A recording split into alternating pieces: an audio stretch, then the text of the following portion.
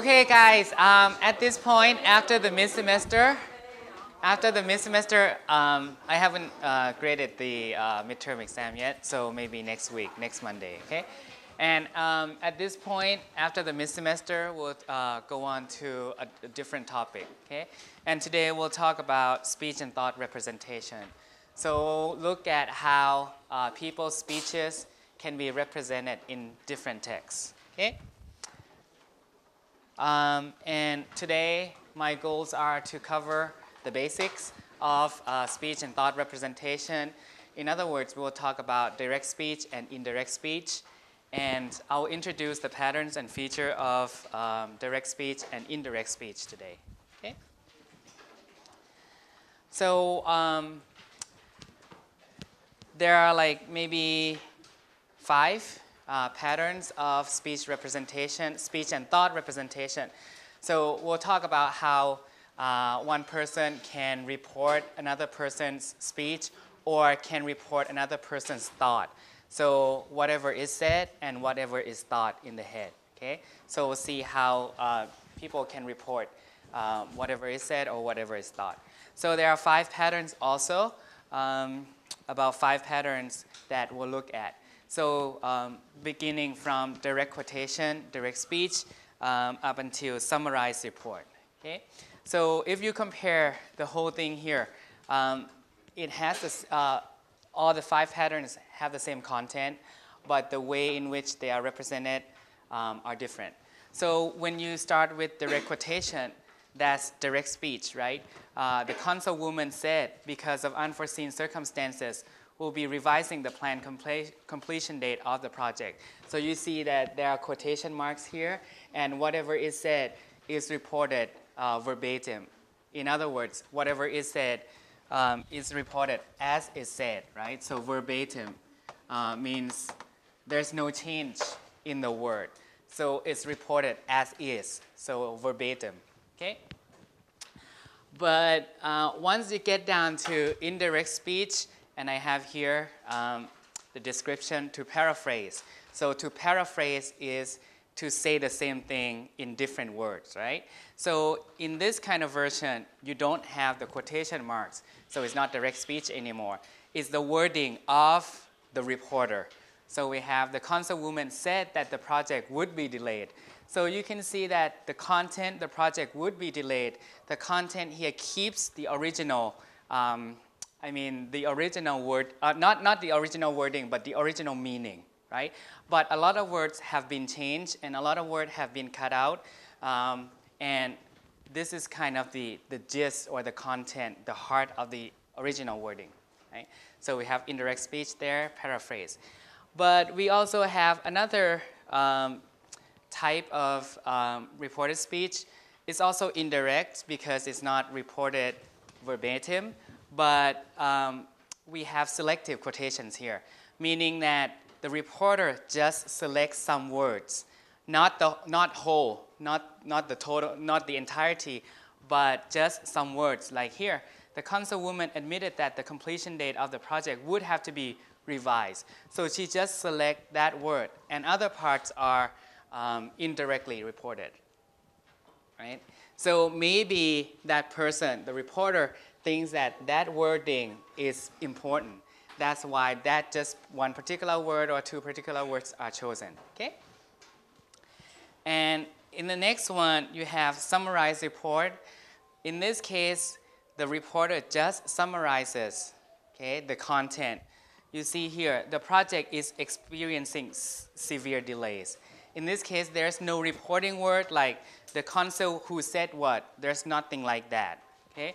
But he or she is just, the reporter is just summarizing. The project is experiencing severe delays, okay? And finally, we have summarized report, the same thing, but the reporter just also puts in his or her presupposition, what his interpretation of the situation. Unreasonable delays have plagued the project. Here, unreasonable. So that's the reporter's interpretation of the situation, right?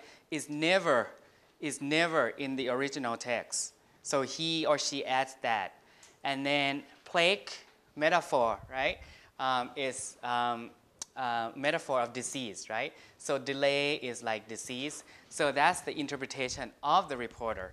So that's why I said that there's some presupposition, something that he or she adds to the original content. So we'll look at these 5 patterns and see how they could be chosen in a text. Okay?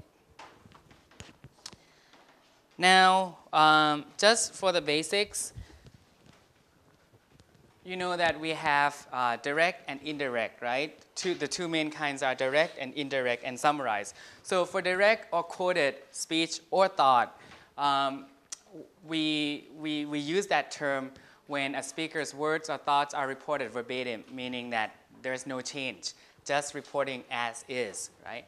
And when we talk about indirect or reported speech or reported thought, then the wording is changed in some way, okay?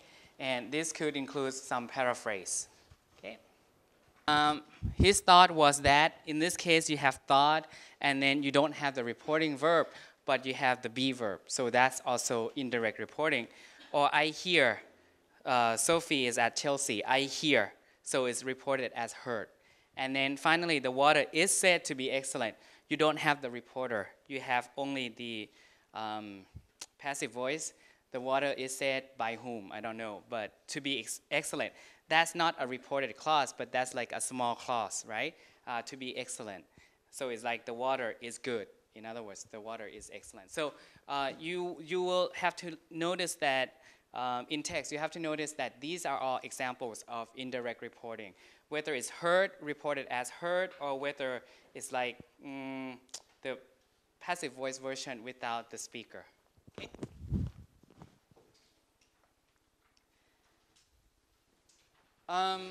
These are things that you already know, so I'll go through these basics quickly. For quotative frames, you can have like different kinds of verbs. We'll look at different kinds of verbs next time. He said, she asked, he complained, she wailed, she whined, whatever. So you have a lot of things. And the choice of verb will tell you the choice, the interpretation of the speaker, okay? Said is like neutral, right? But if you say he complained that, something like that, or he announced, or he declared, those verbs sound more official, right? Or powerful. And complementizer, that, if, or zero, you know that already. And then sometimes, again, the tenses have to be shifted, right? Have to be shifted, but not always, as we see in previous examples, right? Present tense to past tense. So in other words, just, you don't have to memorize anything here, but in terms of tenses, we use this term. They have to be backshift. They have to be backshifted. Backshifted meaning you go back, then you go back to past, right?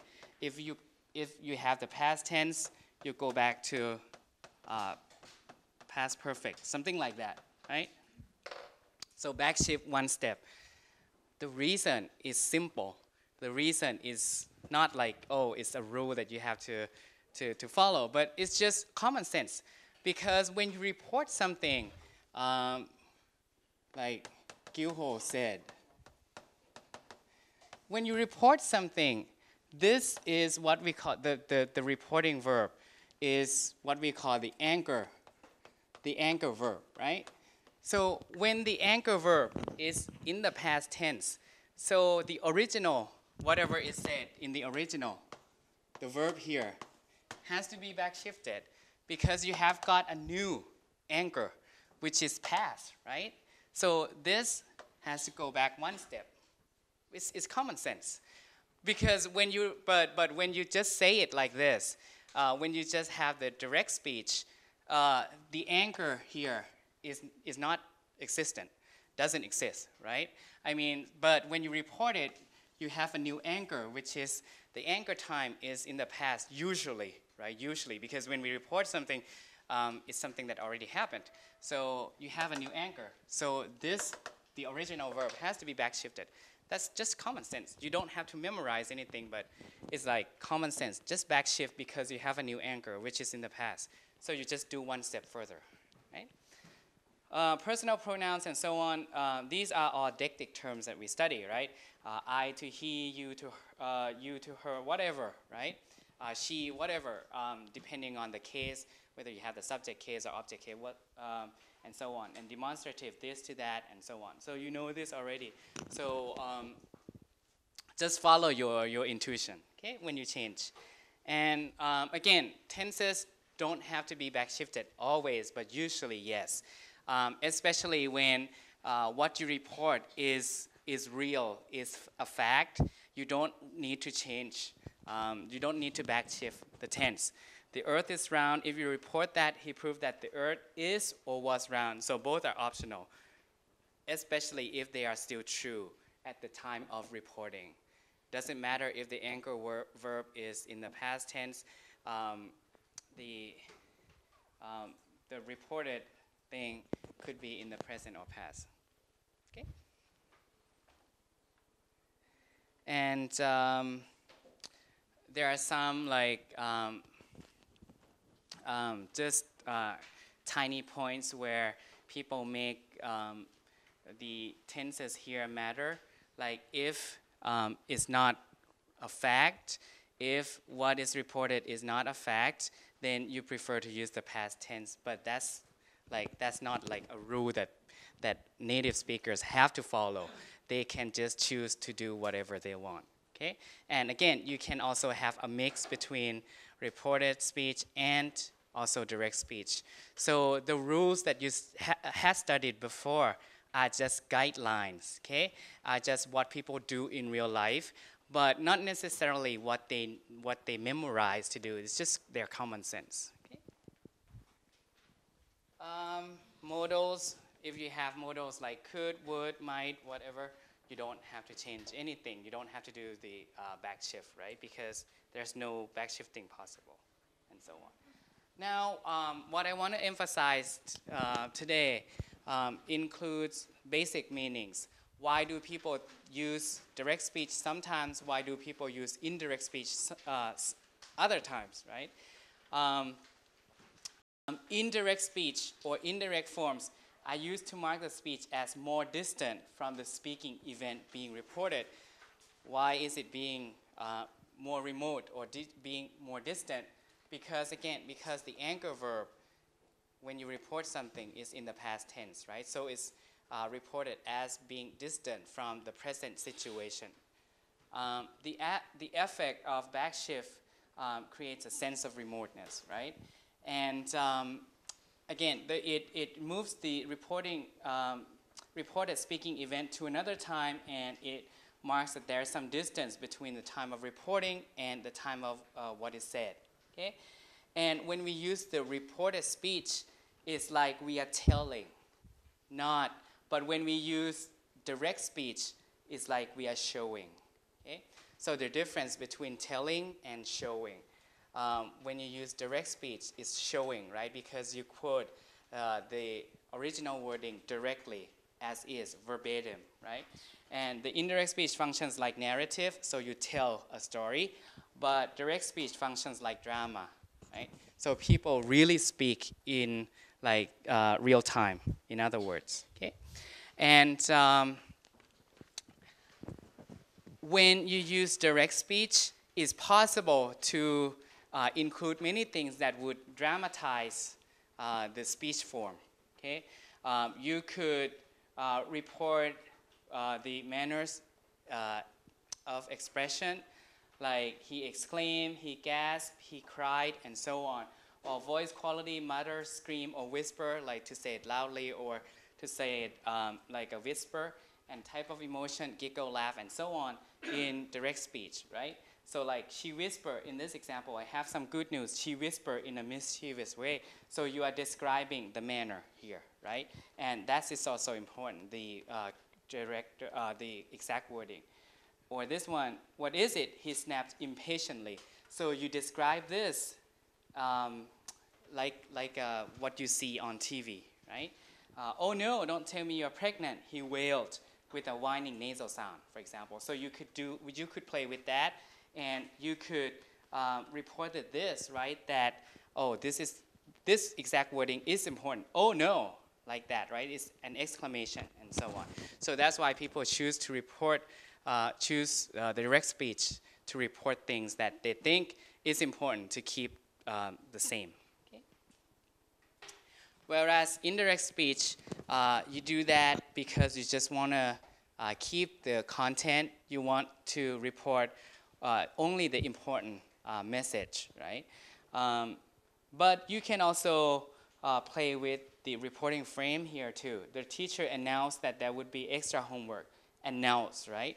And then many students protested that they already had too much. Protest here can also tell you about the interpretation of the situation based on the reporter's opinion, right? And we said this already, that indirect forms are found when the reporter is more concerned with conveying an interpretation rather than the exact wording. Like the original is, I think your hair looks great. Okay, I think your hair looks great. And then the reported version, one of the reported version can be, she said she liked my hair, or she thought my hair was terrific, right? So you can see that they are close, okay? The original and the indirect. She said she liked my hair, but to like, I mean, looks great and to like, they're not exact same thing, right? But they are similar enough. So we might misinterpret, right, somebody's original wording if we just only see the indirect speech version, right? Even though they are close enough, and even though the original meaning is in there somewhere, but it's not because it's not exact wording, right? The meaning changes a little bit, right? The hair looks great and she liked my hair. they are close but not the same. And this table is important because the next table is important because it contains all the possible versions, and we have examples here. Like if you look at the three versions, we have summarize, right? Summarize doesn't have to include the wording. Indirect speech include the wording, the original wording, but is paraphrased. And direct speech includes the original wording in the exact manner, right? And then the more distance, the more distant will be towards this way. Distant meaning far away from the original wording, right? This is closest to the original wording, okay? And the more distance you have, the more control you have on the form and on the wording, right? So if it's the summarized report, you can do anything because it's your summary, right? So you have more control on the form and on the content towards this way. And then there are verbs that we usually use to summarize things with, like speak and talk. You don't have the word that. You cannot use speak and talk in the indirect speech or direct speech. You cannot, for example, say that he speaks that, or he spoke that, or he talked that, he talked if. You cannot say that because these are only used for summarization, okay? And these two verbs are used for summarization. Okay? Or these verbs too, like describe or discuss or gossip and so on. Say is different because say can be used for anything. Say can be here, summarize report. Say can be in indirect speech, or say could be in direct speech. So say is kind of multifunctional. But speak and talk, they are only here. Okay? So today we talked about three versions, and we talked about different features of each version, right? So to sum up, we have direct reporting, in which you keep the exact wording, okay, as is. And we have indirect reporting, in which you focus on, or the reporter focuses on the original content, but not the form. Content is important, but not the form. And summarized report, this shows the reporter's greatest power to control, right? And the reporter is in control of everything, and the words may not even be reported. Okay? Is the reporter's interpretation of the original situation. So that's what we'll focus on today. And for the rest of today, I have some examples to show you in terms of and we'll focus on the details of each type. Between an interviewer and a writer, okay? A writer is Quentin Cripps, okay? And he explains how he came to publish or how he came to write his first book. So he will tell you about his before situation, before he writes the book, okay? So this is his story, okay? So I'll have you identify, or we can do the first two paragraphs together. I'll have you identify the reporter's speech, and I'll have you identify the direct speech, okay? So so let's look at the first two paragraphs. The first paragraph says, I first met, so he's telling his story, okay, as to how he come to write the book that is already out. I first met Mr. Carroll on the telephone, so that's not reported speech or anything, right? I had spoken words on the radio about my life, so he was on the radio about his life before, right? On the third program for Philip O'Connor, a publisher. And then, a publisher, Mr. Kimber, telephoned me and said I should write a book. So in this case, in this last sentence, you have a direct or reported? Reported, right? So you can underline, Mr. Kimber said I should write a book. So that's reported speech, right? So that's the subject. And then said I would write a book. That's the indirect speech, okay? So you can write down indirect speech there, okay? So this is easy, okay? Now, in the second paragraph, we have, he said that if I wrote a 2,000-word synopsis of my life story, he would let me know whether he would give me a contract. So someone is interested, okay? Someone is interested in his life story. Now, that person said that if the writer here wrote a 2,000-word synopsis is like a summary of my life story, he would let me know whether he would give me a contract, right? So he would have to read it first and then decides whether he will publish the book or not. Now, what do you have here? Is it direct or indirect? It's easy, right? So it's indirect, right? So we have the framing, he said that, that's the framing. And then we have the reported speech there. If I wrote a 2,000-word synopsis and so on, okay? So that's also indirect.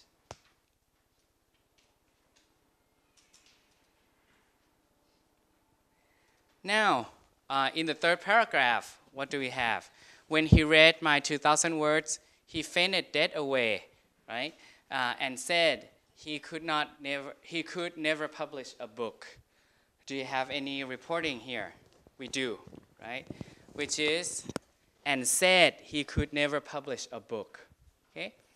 So you can underline he here, which is the subject, and then said he could never publish a book, okay? Which is an indirect speech form, right? So we have he, and then said, and then know that, right? Know that. And then it's not finished yet, right? It was too scandalous.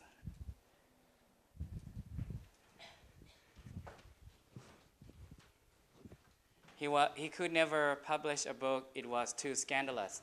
It meaning the book, right? The book was too scandalous, meaning it involves a lot of infamous stories, things that people don't like, things that are popular in bad ways. Right?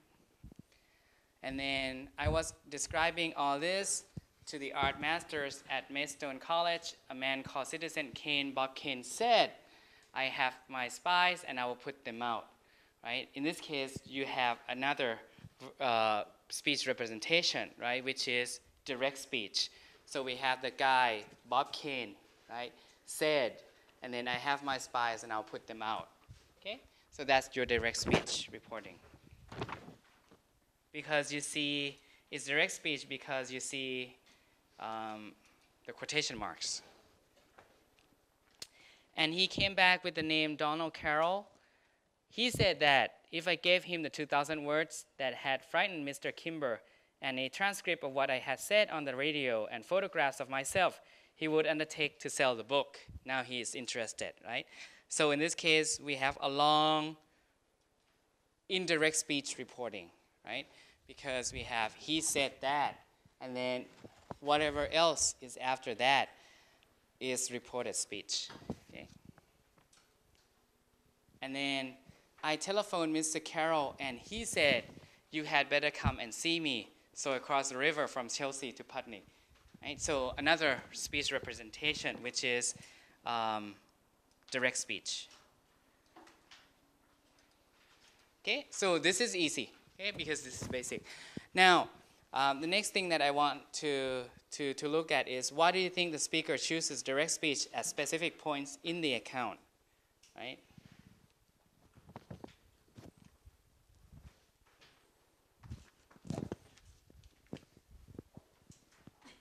You see that there are maybe two instances or two examples of direct speech, right? And other things are indirect speech, right? We'll see that the storyteller here brings the characters to life. In other words, he creates vividness, right? Vividness, meaning like the fresh picture.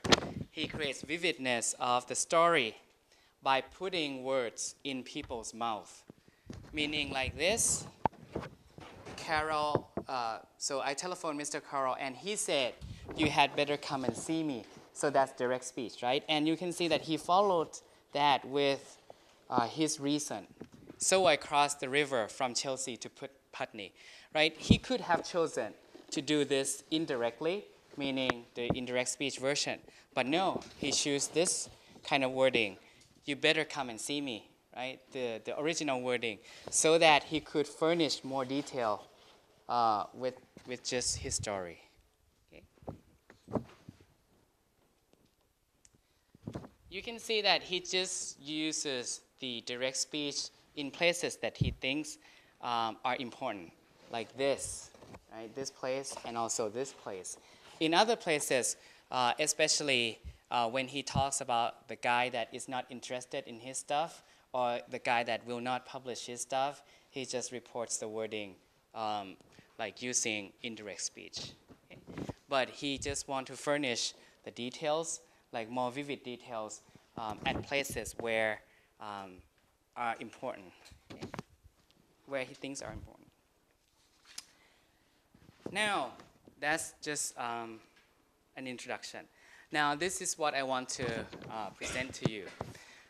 The second question, the second example that we'll look at includes two accounts, okay? They are different. One account is here and the second account is here. In the first account, the original speaker, the original account, the original speaker talks about what she likes about her new home. It's a home with a garden. So she's talking about what she likes in her home. Now, on your right-hand side, you have 1', meaning it's a reported version of the original account. So somebody tells a story about what that person says about her house. Okay? So you have that. And then in the second one, the original speaker is talking about how to take care of small plants. Okay? And in the right-hand version, you have the reported account of the original wording.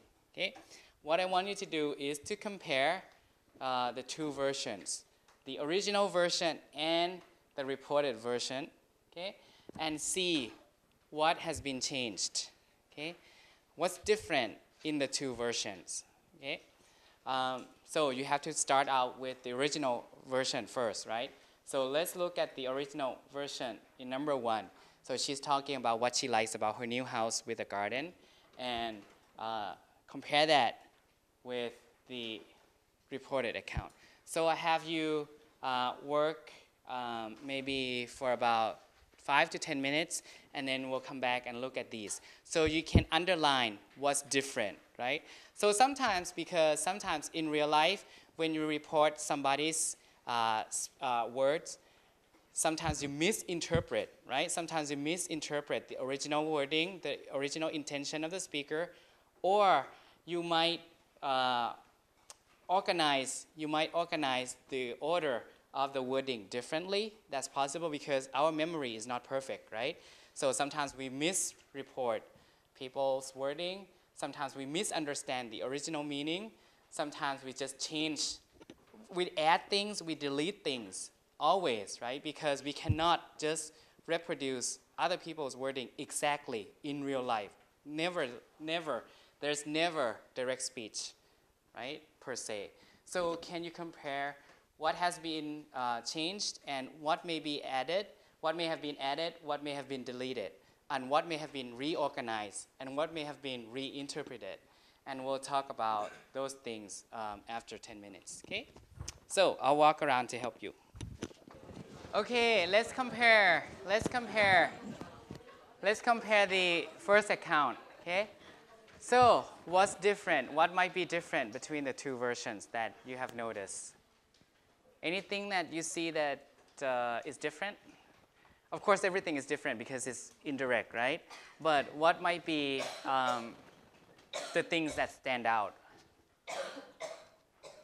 If you look at this, she said what she liked about living in Tottenham is having a garden. Now, where is that from?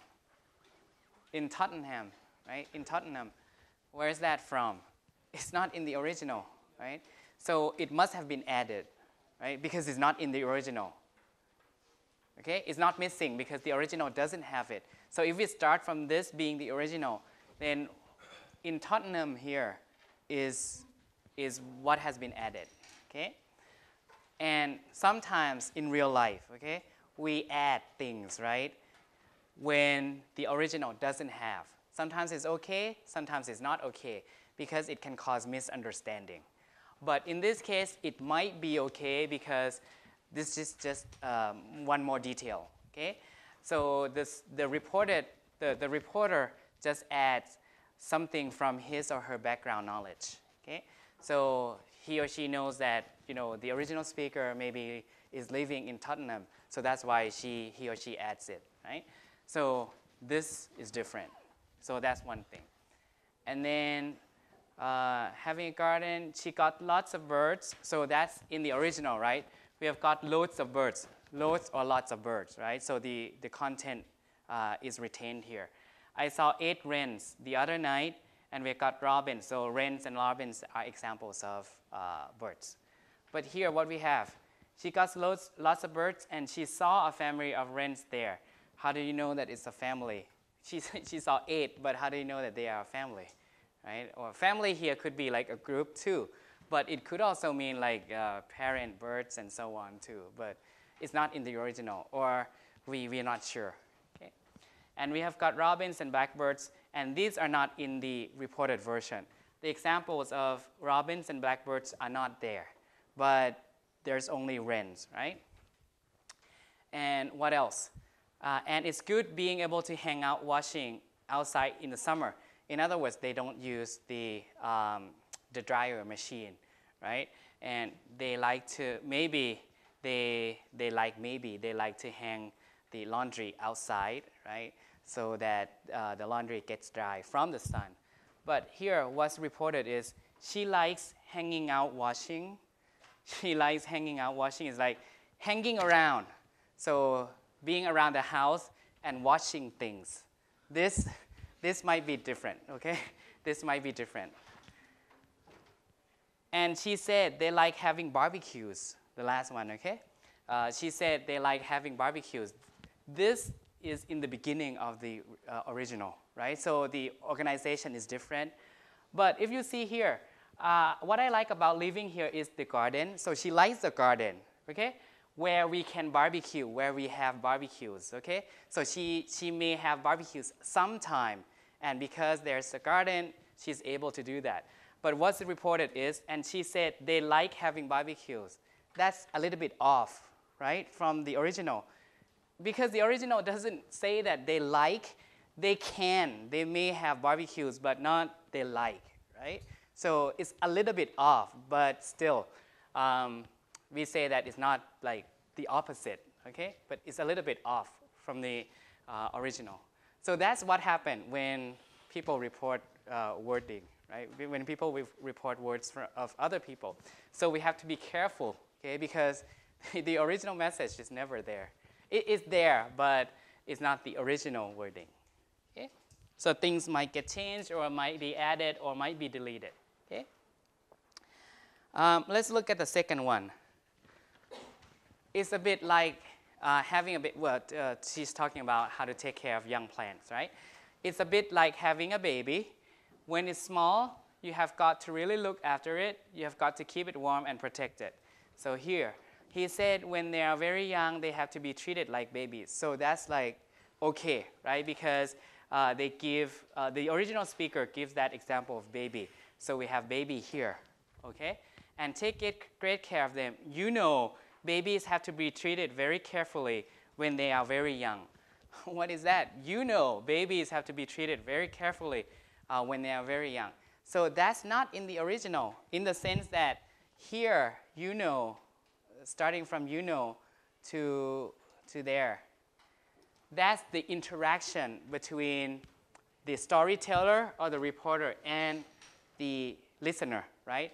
So you know there tells you that she's making sure that the listener is understanding, okay, the reported event.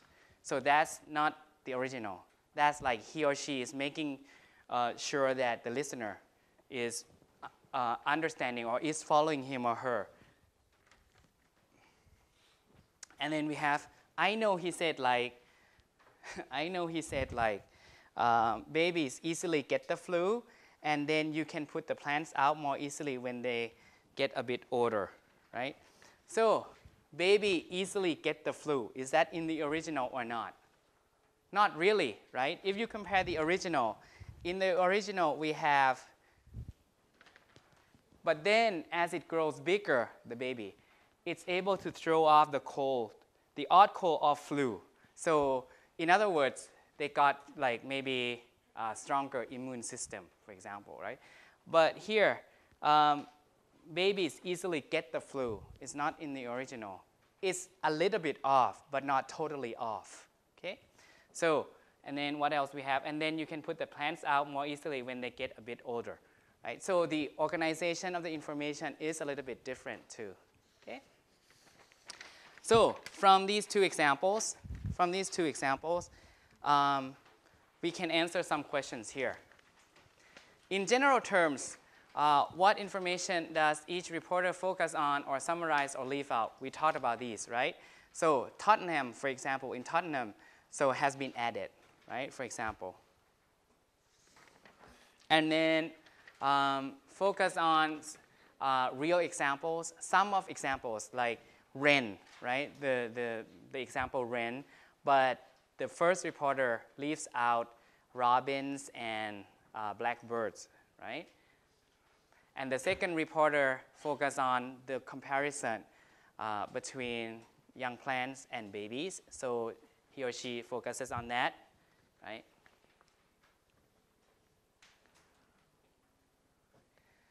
And are the reporters concerned more with interpreting what was said or with reporting factually? We have to say they are more concerned with reporting factually, right? Because we say that maybe 90% of what was reported is correct.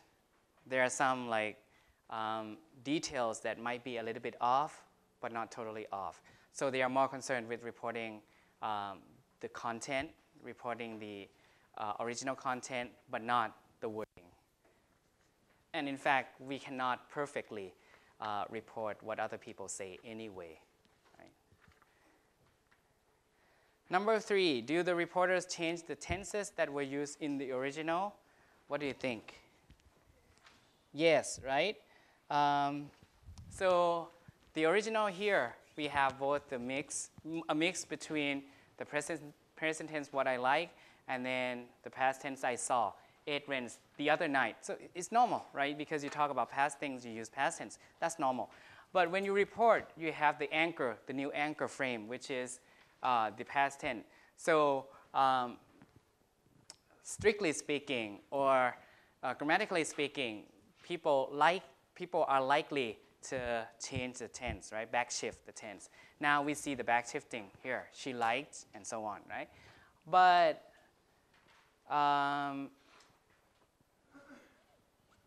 here, she likes hanging out watching, and she said they like having barbecue. You see there?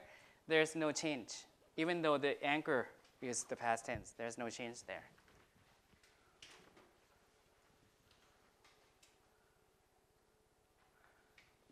And as I said, rules that you have been taught are just the guidelines. And in real life, it's not 100% that people would change their tenses according to the rules that you have been taught. So real life language is always different from what is written down in grammar books. And in the second one too, right? He said when they are very young, they have to be treated like babies. So no change at all. They are very young, not they were very young. So were is possible and are is possible. As I said, in real life, people just don't care. Okay?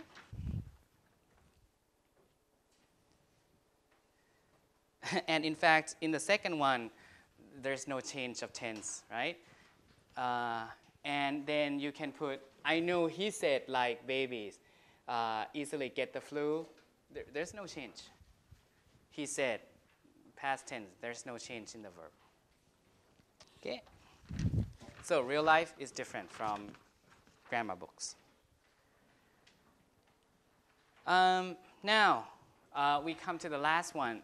So maybe we can do only the first text.